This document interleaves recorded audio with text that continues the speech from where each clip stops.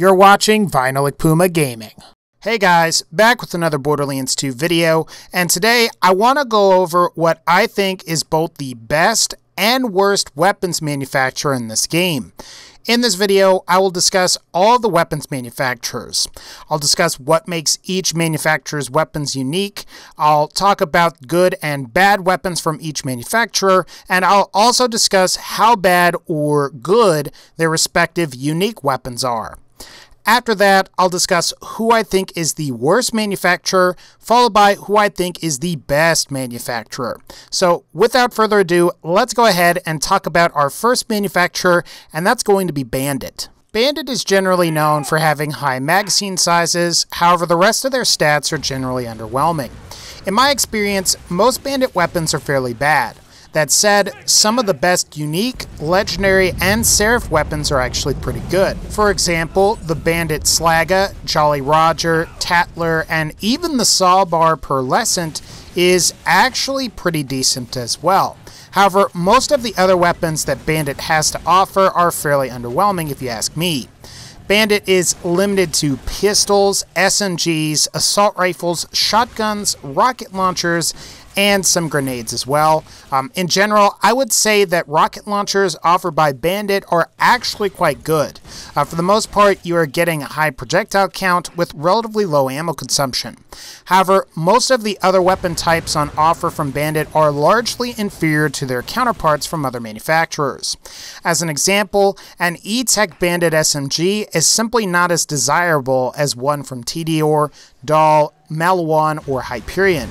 Pretty much every manufacturer makes pistols. Dahl, Jacobs, and Torg make pretty good assault rifles, and Jacobs, Torg, and Hyperion make some of the best shotguns in the game.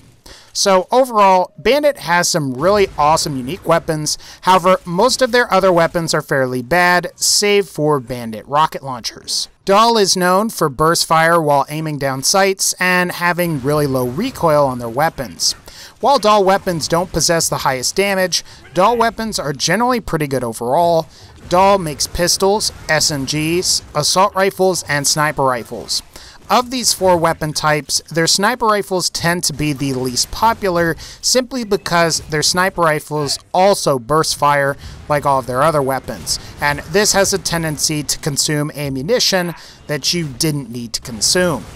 Otherwise, I think you will find that the burst fire works quite well on pistols, assault rifles, and SMGs. As far as unique, legendary, seraph, and pearlescent weapons go, Dahl is generally hit or miss. There are definite hits when it comes to certain weapons like the Lascaux, Sandhawk, and Hornet. There are also some pretty good uniques like the Teapot, Sloth, the legendary Varuk, Seraph Seraphim, and the legendary Pitchfork. However, there are also uniques that are misses like the Dominator and the Bearcat. The problems with these weapons is that they can't crit or they simply consume way too much ammo to be practical. As far as grenades go, Dahl manufactures bouncing Betty grenades, which are really useful for fighting raid bosses as these slag versions can keep the raid bosses slagged longer. In my opinion, Dahl's fairly decent, and they've mostly got pretty good weapons, with only a few glaringly awful ones. There's also Hyperion, which is known for their negative recoil and very high maximum accuracy on their weapons. Unlike weapons from other manufacturers, which get less accurate as you fire them, Hyperion weapons have a tendency to become more accurate as you fire them at enemies. In Borderlands 2, Hyperion makes pistols, SMGs, shotguns, and sniper rifles. Like Dahl, their sniper rifles have a tendency to be unpopular because Hyperion snipers tend to sway before you fire the first shot. Additionally, the first shot is less accurate than it otherwise could be thanks to Hyperion's negative recoil gimmick. Otherwise, Hyperion pistols, SMGs, and shotguns greatly benefit from negative recoil and become far more accurate than they otherwise would be. Hyperion has a respectable balance of great unique weapons as well. From my experience, I would say only the Actualizer Seraph SMG, the unique Bane SMG, and the legendary Logan's pistol are really the lousy weapons. Most of the other uniques are pretty good, like the Fibber, Lady Fist, Bitch, Slow Hand, Morningstar, and Fremington's Edge. And then of course the Hyperion unique shotguns are also amazing, because you've got the Heartbreaker, Conference Call, Interfacer, and the Butcher, which again are all fantastic weapons. I would say Hyperion tends to be one of the better manufacturers in Borderlands 2 when it comes to weapons, as most of the weapons they tend to make are pretty good. You also have Jacobs. Jacobs' weapons are usually non-elemental 99% of the time, always semi-automatic with high base damage, high accuracy, and boosted critical hit bonus. Jacobs' weapons have a tendency to have recoil and accuracy recovery problems. However, you may find that 1 or 2 shots is usually enough to wipe out whatever's in front of you. In Borderlands 2, Jacobs only makes pistols, shotguns, assault rifles, and sniper rifles. And from my experience, all of these weapons are quite good, and I can't really say that I have any complaints with any of them. Well, that said, maybe their assault rifles can leave something to be desired in later difficulties, but they're usually fine in lower difficulties. I'd say sort of like Dahl, Jacobs' weapons have a tendency to be hit or miss when it comes to their uniques. You have awesome weapons like the Becca, Twister, and the Maggie. You have pretty good uniques like the Triquetra, Trespasser, Cobra, Buffalo, the Seraph Hawkeye, and the Law Pistol. However, you also have other weapons like the Godfinger, Unforgiven, Rex, Stinkpot, and Damned Cowboy, which may be cool in concept, but they are either too difficult to use in practice, or they're just terrible. With that said, Jacobs has some great non-unique weapons that are popular in the Borderlands community, like the Gatling Gun Assault Rifle, the Quad Shotgun, and the Muck-a-Muck and Diab Sniper Rifles. The only issue with Jacobs is that it's only non-elements, and in later difficulties, that can be a bit of a problem.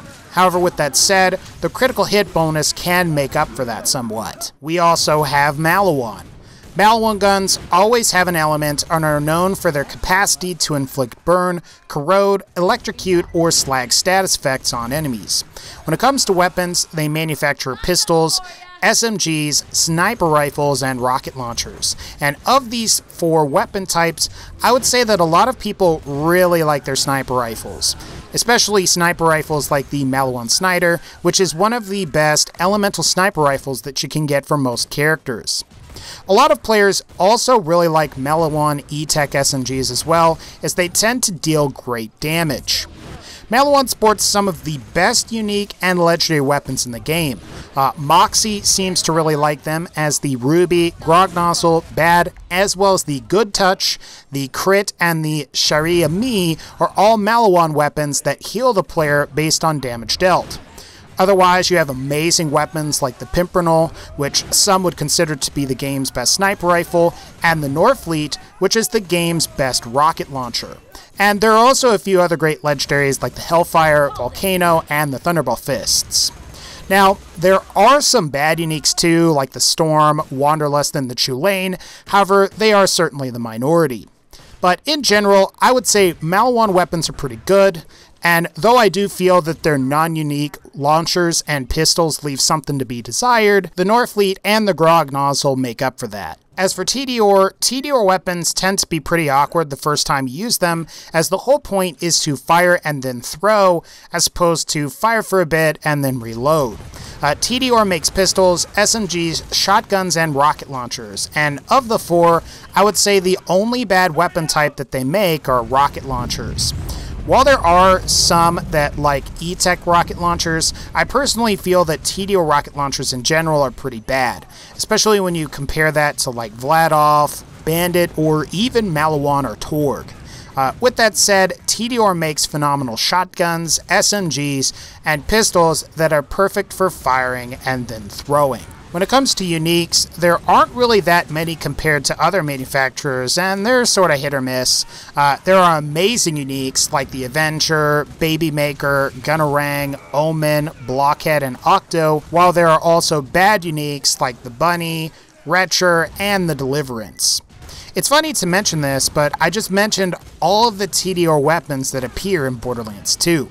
But I digress. I really like TDR weapons, though I think I will admit that they probably aren't the single best manufacturer out there, simply because they have the Seraph Retro Shotgun and the legendary Bunny Launcher, which are absolutely terrible.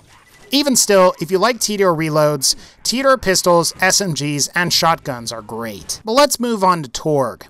Torg is known for purely explosive weapons in Borderlands 2 that fire a unique gyrojet projectile that typically deals more damage, however at slower projectile speed, which can make distance combat a little more difficult.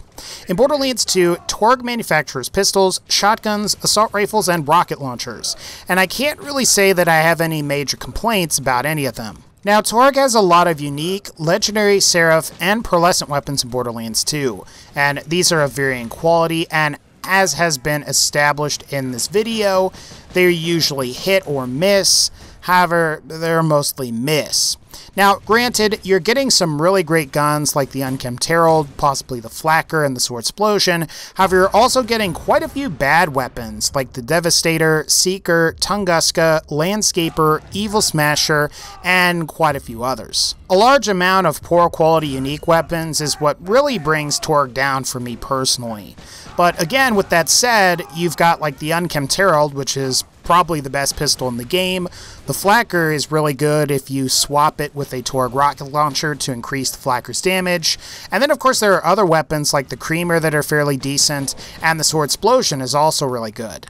It's just some of those guns like the Devastator, Seeker, Tunguska, and the Landscaper, they're just awful. And finally, we have Vladov, and Vladov is known for producing weapons with high rate of fire. Vladov produces pistols, assault rifles, rocket launchers, and sniper rifles. For the most part, I would say that Vladov's selection of non-unique weapons is really good. Some weapons like the Droog sniper rifle, the E-Tech Topnia launcher, and Anarchist pistol are quite popular within the community. This is mostly because these weapons tend to provide pretty good DPS, or in the case of the Topnia, it's basically a poor man's Norfleet. In my personal opinion, Vladov has a really great selection of uniques. Of course, you get the legendary Infinity, the Lyuda or White Death, the Seraph Led Storm, and the Stinger, and even the unique Hail, Kitten, and Rapier assault rifles are really good in their own right. There are a few questionable weapons like the legendary Shred-a-Fire and the Seraph Patriot, but I wouldn't say that they are virtually impossible to use.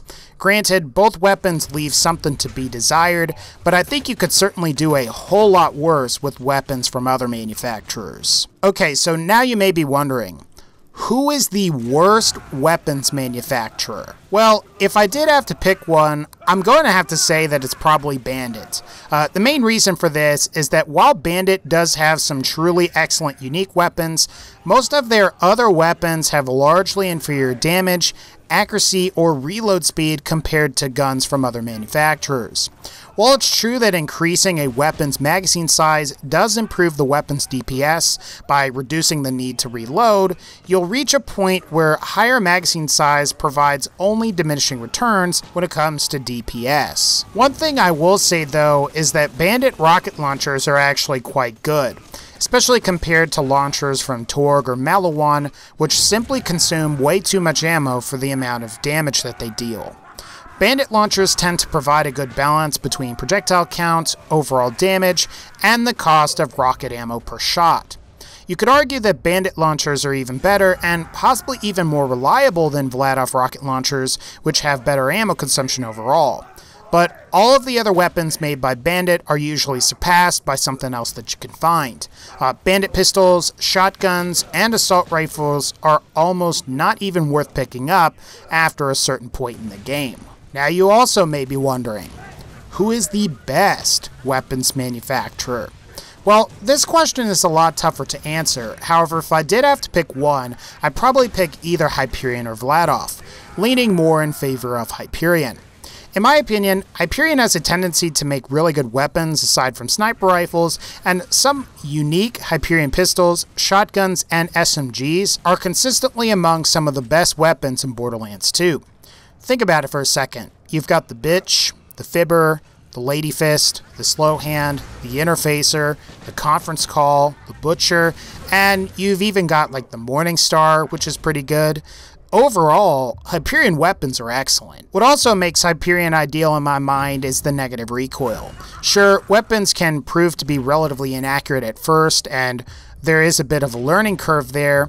However, as you acquire higher quality weapons from Hyperion, the amount of time it takes to achieve maximum accuracy is significantly reduced. My only real complaint with Hyperion is in the case of Hyperion sniper rifles, where if you're playing with a lower field of view on Xbox 360 or PS3, it's a lot harder to use a Hyperion sniper rifle than it is to use one from either Malawan or Jacobs. In general, I'd recommend you avoid Bandit unless you're getting a unique weapon with red text, or if you come across a non-E-Tech rocket launcher from Bandit.